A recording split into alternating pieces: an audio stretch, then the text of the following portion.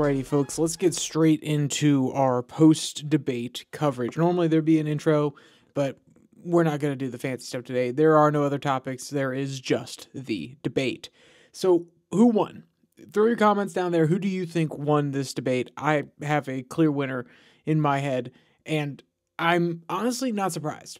I thought Kamala came out on top. And the reason I'm not surprised is, one, because people on both sides of the aisle were casting their narratives beforehand. Kamala Harris was not being played up too much by the Democrats. Don't get me wrong, they were saying that she's going to beat Trump, but they weren't saying, oh, it's going to be the greatest performance of her life. They said it's going to be tough. Some of these different rules are not going to necessarily be in her favor. Republicans, most of them wisely, did not build up her expectations too much, but they also downplayed her more than I think they should have, which is, we know that she can debate. Maybe she's not the best debater in the world, but we know that she can very well do it. She's been on that stage with Vice President Pence. She's been on a stage which was much more crowded with many more people. Then again, she did get owned by Tulsi Gabbard. That didn't really pan out well for her back in 2019, but she is very well capable of putting on that in front of the camera face. And sometimes there were moments when I looked at her and I said, why are you using that face? If you're trying to display something for the viewers at home, is that the face that you want to do? It was a little bit schmarmy sometimes. It was a little bit contemplative, like, stroking the chin. But overall, there were moments where I was watching and when I was listening. When I was watching, I thought, I don't know, he doesn't necessarily look super confident and relaxed and having like a good time. And she does not look like she is taking some of these questions seriously. Now, there are other times where she very well did.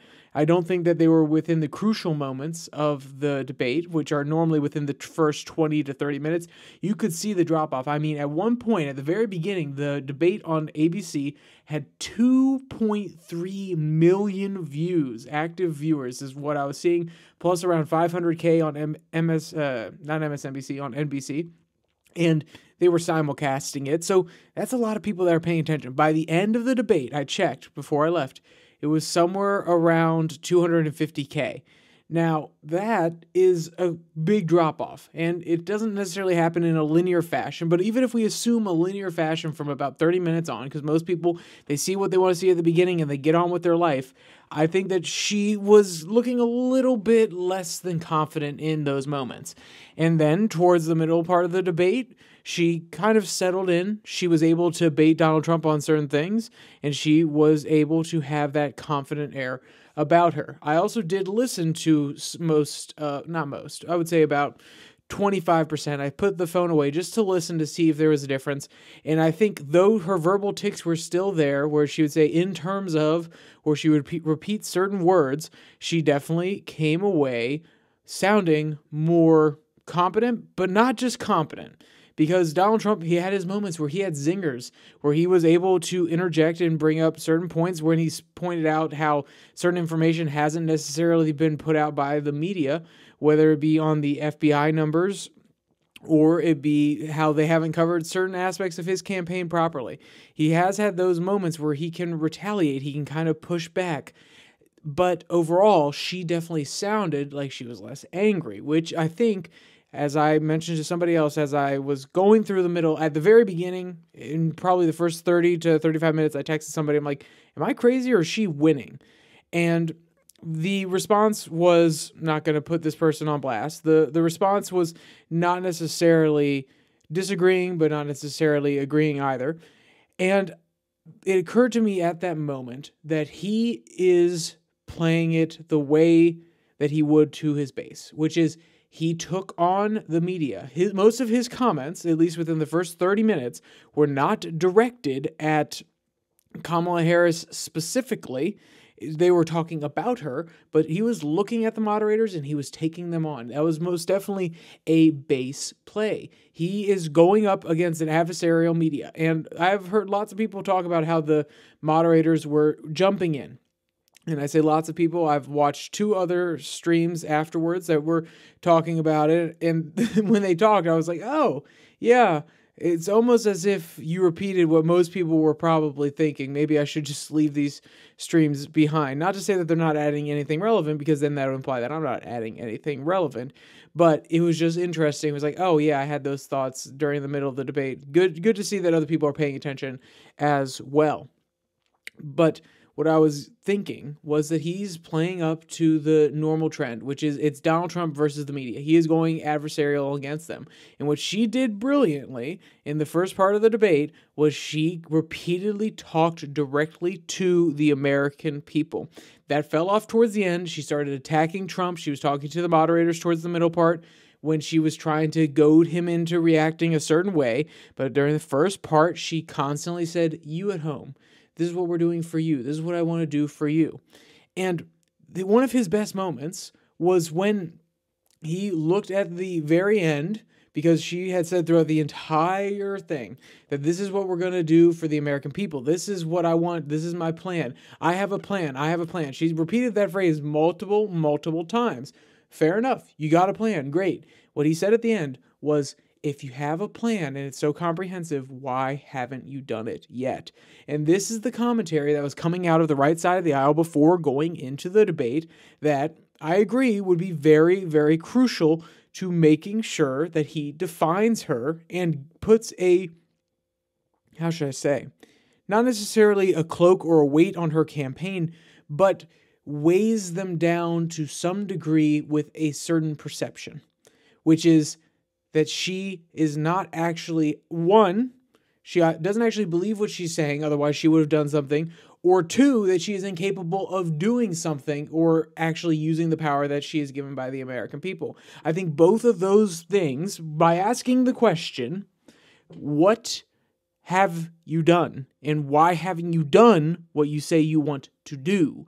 By asking that question and getting a probably not great answer, because it is a hard thing to answer. If you are a vice president, you haven't gotten done what you say you want to get done within your next term, and there's not really a good explanation, I don't know if you can necessarily pivot away from that as well as she did on some other issues.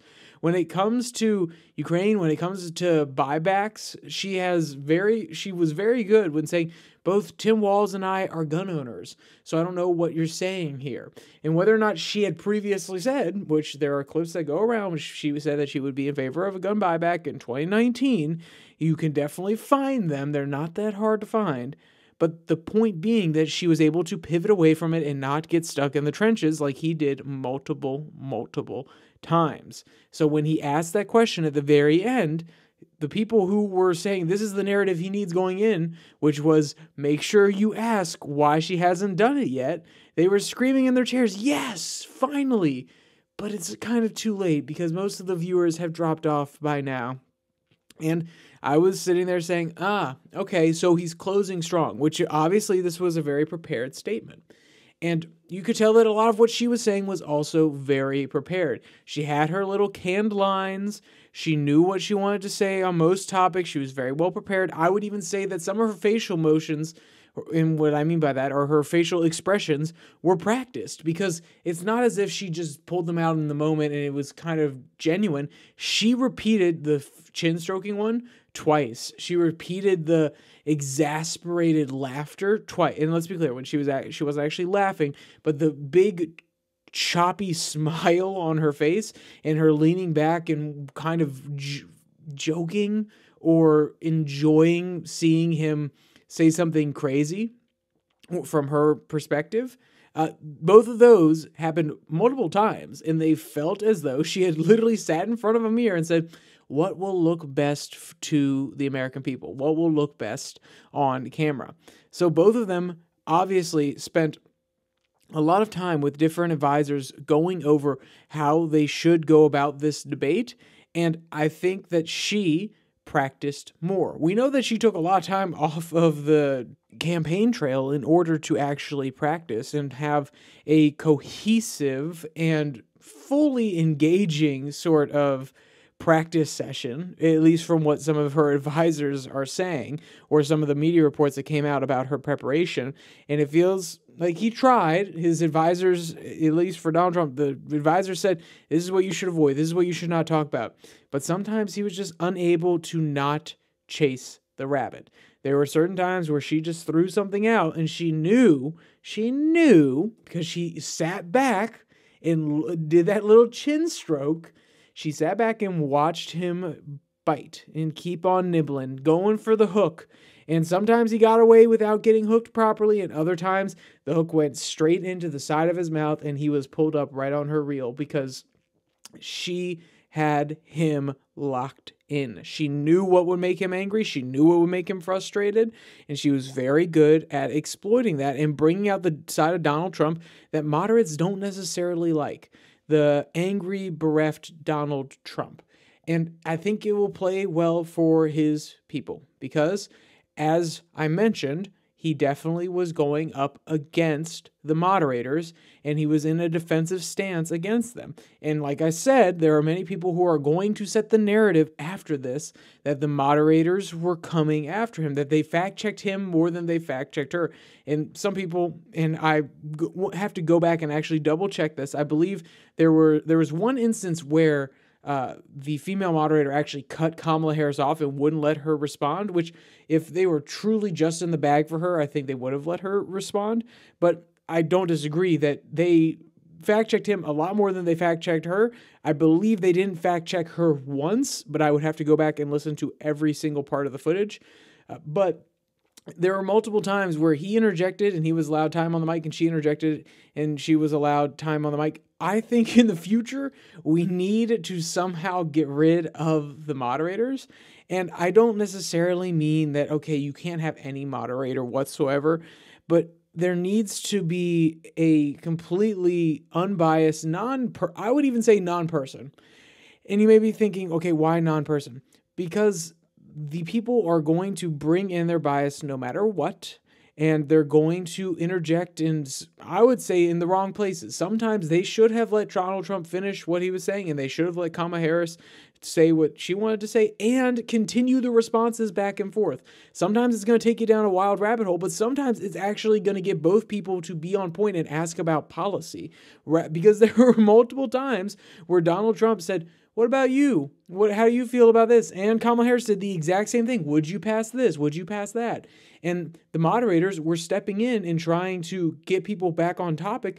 And no, they actually should have to answer those questions asked by the other person on that stage. Because guess what? The other person on that stage has a vested interest in having them answer one way or another, so they're going to continue to push on it, and the American people have a vested interest in knowing what these people's opinions are. So that is why it's extremely important to sometimes let the dog hunt. You don't just cut it off. Now, I understand if the person's being rude and interrupting all the time, sure, cut it off. But if they are actually pursuing a genuine policy question, let them go after it. And I'm sorry if you feel, oh, well, we need to spend all this time on important topics. Guess what? There are certain topics that, yes, we need to spend a certain amount of time on, but we don't need to let that dominate and completely determine how the debate goes, because there is a bit of play that needs to be allowed in these situations. You may want to get to if you're ABC, you may want to get to a foreign policy segment, you may want to get to an economy segment, you may want to get to a healthcare segment. All these different things are on your docket. But if the two people are going back and forth about foreign policy for a majority of it, then obviously either of them believe, and what I mean here specifically is on the abortion argument. They went back and forth on the abortion argument. She asked Trump if he would veto a national abortion ban, and he asked her at what point is it okay to stop the use of abortions in order to terminate a pregnancy. And both of those questions are extremely important, and neither of them wanted to answer it. And if you had let that dog hunt rather than cutting off the conversation, you could actually understand and better help the American people to understand the position of the other person. And I feel as though we too often let the moderators jump in, and the politicians are more than happy to let the moderators jump in because they don't necessarily want to answer those sort of questions. But if that topic takes up more time than you have previously put out for it, then let it happen because we want, as an American people, our candidates to not only be forced in certain directions, to actually stand up for what they believe in and pursue the genuine interests of the American people, but also we don't mind if it goes a little bit haywire. I'll be honest, it's probably better ratings if it goes a little bit haywire. You're going to get more clips out of it. You're probably going to get more media attention for it. Now, how do we fix that? I don't necessarily know. I'm not just trying to be overly cynical. Maybe you have some sort of chat mechanism. You have some sort of electronic mechanism, especially with AI nowadays. You include, instead of questions from the moderators, you include like a town hall, questions directly from the people. I think that could be a very interesting way to go about it. It'd be much more engaging. You could actually have the opinions of average Americans in there rather than filtered through the media. But hey, at the end of the day, that's just a random proposal. Because it does matter. It already happened as it happened. ABC had their debate, and Kamala Harris was definitely helped by the moderators to some degree, but that doesn't change the fact that Donald Trump had a bad performance, in my opinion. He needed to stay more disciplined. He needed to stay more on message, and he did not. And though she was smarmy when she was looking at him and side-glancing him for some of his answers, she was still able to get away unscathed. She was able to get away without being fully defined and without having to answer the question, why haven't you done it before? And if you're a Trump fan, those are the two things that you needed. You needed it to be you needed her to be defined, and you needed her to have to answer the question, why wasn't it done when you've already had 3.5 years? I think on the economy, he was still pretty strong. I think on most other topics, she was able to dip, dive, or dodge away. Yes, that's the name of our game segment that will be coming out actually tomorrow in the podcast that will be coming out after this, because this is a special edition. There still will be one story covered later. I guess technically this will probably be going out around midnight, so it'll be happening later today. But she was able to get away unscathed on most other issues, except for the economy, because they opened straight up with the economy. And the moderators actually asked the question, should people feel as though when they say that Trump had a better economy and that people were doing better during his time? She didn't have a really good response for it. He could have capitalized on that a little bit more. But overall, if that's what people walk away from, only the economy argument, I think Trump walks away good on this one. If anybody paid attention past the first 20 minutes, and they're going to see all of these clips coming out afterwards, but that's not necessarily as important as watching it firsthand and having a first impression that is not necessarily beneficial to Trump, then I think she's going to come out on top. And obviously, the media is going to back her no matter what. And I'm not just trying to say, oh, all media are shills for the Democrats. We've had moderators who are obviously Democratic leaning, or at least their network is, and they've handled it much more seamlessly and much better than these moderators did. But overall, it's not going to matter. It's not going to matter, because if you believe that the media apparatus, including Fox News, including MSNBC, is right and that they're doing the right thing and you can't question them whatsoever, then it's not, I'm going to be honest, this debate really doesn't matter, because they have defined, both of those networks that I mentioned there, MSNBC, Fox News, have defined the candidates on their own terms before this debate. They will continue to define them after this debate. So I honestly don't think this debate will change that much, except for there will be more fodder for both candidates. But I think, honestly, there will be more fodder for Kamala Harris to use coming out of it. So thank you for joining me for this episode, this special episode, with a little bit of debate analysis. I know the first part was a little bit more pungent. The last part was a little bit more ranty. So if you made it all the way to the end, I definitely appreciate it. Thank you for everybody that tunes into it, because obviously special edition, late night post. But with all that said, there's only one more thing to say. Stay safe. Don't die.